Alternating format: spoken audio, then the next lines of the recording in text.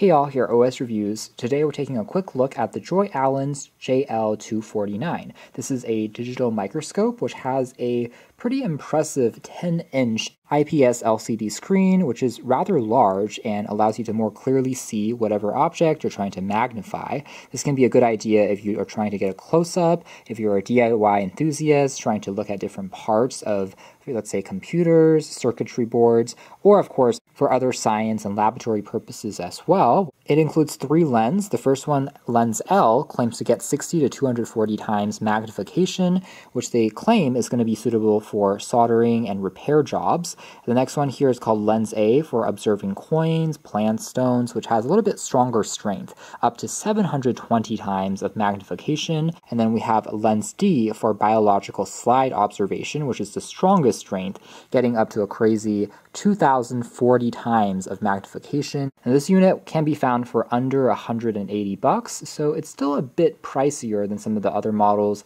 I will mention that this company does offer a variety of other options, some of them which have a smaller digital display that you can pick, say 5 inches or 6 inches, and they can be found for around the $100 price range. On here you are paying just a little bit more for a bigger unit that has that 10-inch external display. Inside here we have just a quick user guide that tells us how to very quickly assemble the entire thing together, which will look like this. The arm can be slightly adjusted in terms of the positioning, and it also tells us in a few steps how we can snap on the different holders. Here we have, of course, just the external display. Reminds me of a photo frame or perhaps a DVD player from back in the day, and we have just a few controls at the bottom for power, navigating the menus, snapping images once we are mounted and ready to go. The back just looks like this, so pretty simple stuff. Additional micro SD card slot, as well as even a external micro HDMI port can be found on the monitor for linking it onto a TV,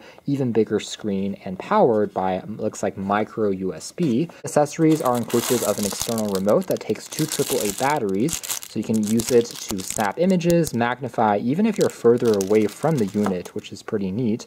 We have additional screws and mounting brackets, as well as a little tweezer and some sample slides, including ones which are from a pine stem. Here's one which is the epidermis of an onion, one here of a honeybee wing, as well as honeybee worker. So in here we have also the different lens.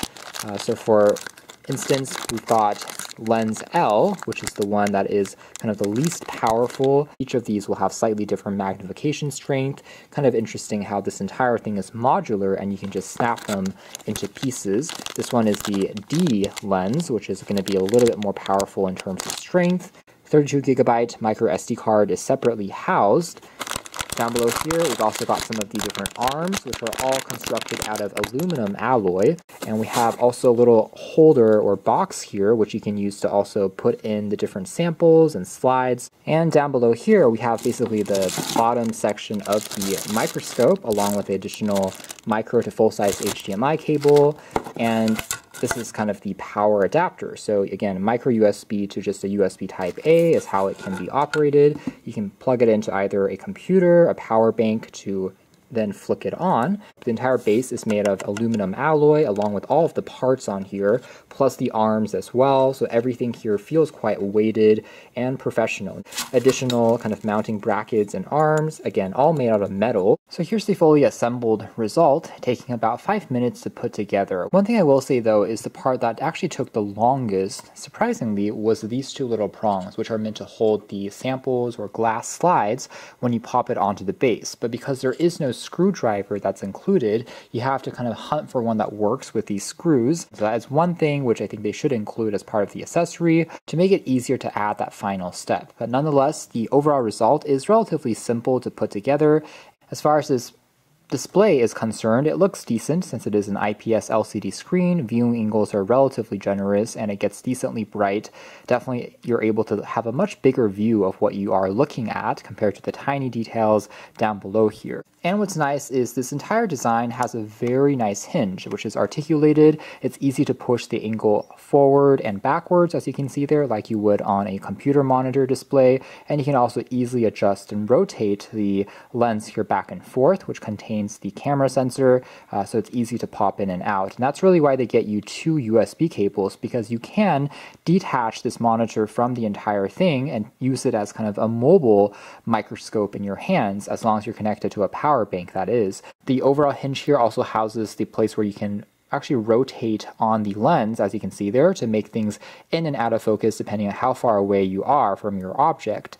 The LED lights, as you can see there, are also quite easy to maneuver and position around. And located on the base, you also find this remote control, which you can use to tap once to turn the entire thing on or off, as well as control the brightness of the lamp just by tapping on the keys here to make it dimmer and brighter. Overall, not bad at all in terms of the quality of the image that we are seeing. And if I wanted to, I can also tap here just to capture an image, and it gets saved onto the SD card. And tapping on the menu key here, we can also adjust some properties, whether it's looking back at the different footage that you've taken or going back and forth between video recording. As you can see there, we have 5 hours left on the 32GB card, or go into the photo taking modes, which has more of a 4:3 aspect ratio by default.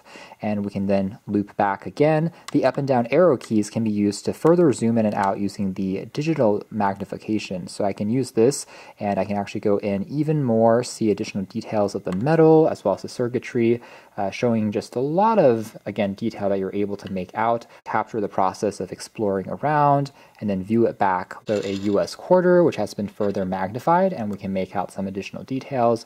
Of course, I can play around the settings to make it even better in terms of the strength of magnification using some of the other included lens that you have on board. But this is already getting us a pretty interesting result using this default kind of weakest magnification. This is kind of the intensity that you can expect. Much better, of course, than any macro lens on a smartphone can deliver. I will also mention that if you are connecting it by USB to your computer, there is a companion software that you can install for Windows, which allows you to also record and capture images directly from your computer as well. I can actually rotate on this section here, as you can see, to further move the display higher or lower, basically changing the distance of the lens from the base. As I switch out one of the lens, this is the part where I think maybe could be a little bit more elegant, in the sense that you do have to unscrew these two sides, as opposed to something that can be perhaps a little bit more convenient if they just snap it into place using magnets, for instance. All right, so a couple of remarks on the highest magnification lens mode is that, again, that distance away for the focal length is only 4 to 5 millimeters. So as a result, this one is going to be the closest to your subject, almost touching it, but you can further use the arm to move it higher and lower depending on the position. You'll also need the little box that comes included to get you the optimal height away from the lens in this highest magnification mode. And perhaps most importantly, the gooseneck LED lights are not going to be very effective in this mode because it's concentrated on such a tiny subject.